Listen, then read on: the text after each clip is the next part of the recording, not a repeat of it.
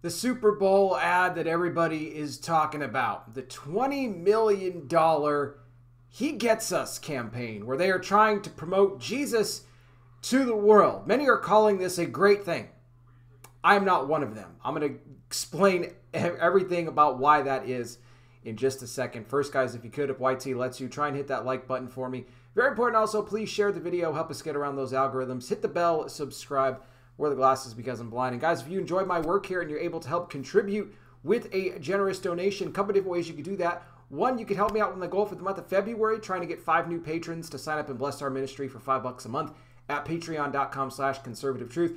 No signups yet, guys, but I know with your help we can make this happen. We've done it before.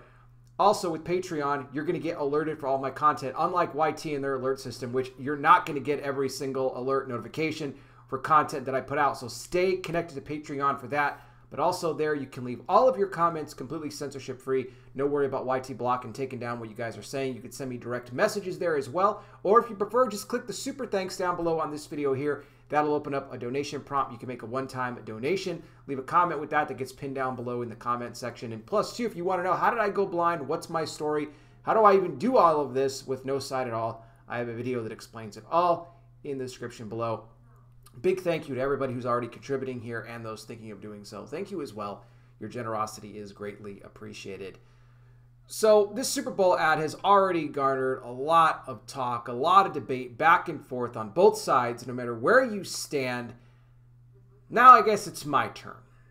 Okay? $20 million He Gets Us campaign. When they know that more eyes than ever will be on the Super Bowl in an attempt to apparently lure people towards Jesus Christ. The problem with the campaign, and there's a lot. Let me just say this. The way that they are portraying Jesus is not the way it should be, or he should be portrayed, by any means. This is an attempt. This is just my opinion. You may have your, differing views on this, which is fine. But they are trying to make Jesus appear to be sympathetic towards those who are looked down upon, who are in certain groups, like, let's just say, in the rainbow lifestyle, for one example. Maybe you're someone who's come into this country in a not so right way, but that's okay. Jesus can relate to your pain because they try to portray him here as a refugee, which he never was. This is let me just say it. This is a hippie-loving, free-spirited Jesus that loves everybody just the way they are. And that is what they are trying to put out there to people. Nowhere in the ad, because they didn't have the guts, $20 million into this. Not one mention of the word sin or the word repentance. They botched the entire reason that Jesus came to this world in the first place, which is to do what? Die on the cross for the sins of this world, so that we might come to a place of salvation, so that we may have eternal life. Is that portrayed? No. Nowhere in the ad. If you haven't seen it, I'll put a link down below. He gets us. So he gets why you're living in a lifestyle you shouldn't be living in. He gets that. Meaning he accepts it. He affirms it. But the truth of the matter is he doesn't. This is not the Jesus that they should be portraying to people on Super Bowl Sunday when all these eyes will be on it. You see, this is more like the Jesus that the world likes to try and promote, right? When you have conversations with people, oh, you're living in a rainbow lifestyle, you should be. Oh, but love is love. Jesus loves everybody. Again, confusing love with affirm. Love, yes. Affirming sin, no. No. Remember when Jesus said, go and sin no more? That's not mentioned anywhere in this ad. No.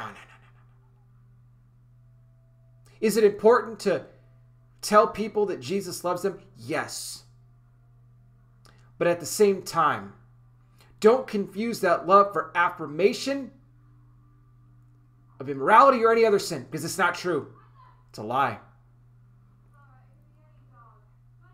David Green, the CEO of Hobby Lobby, is one of the ones who's helped fund this entire campaign. Plus, it goes along with a bunch of anonymous donators, nonprofit group that's putting this on. This was botched. It could have been done completely differently. And maybe they were afraid it would get even more backlash than this. And look, it's already getting backlash. But not for the ways that I'm giving it backlash. No.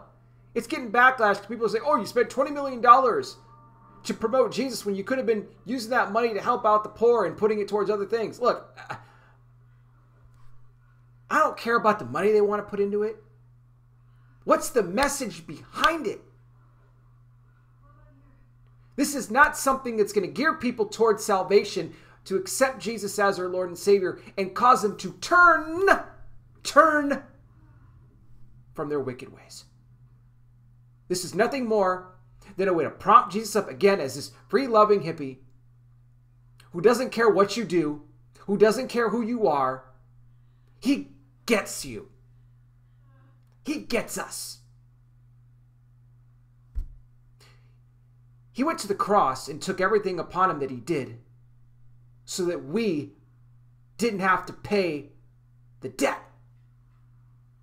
Right? So that we could be declared not guilty for living in our sin.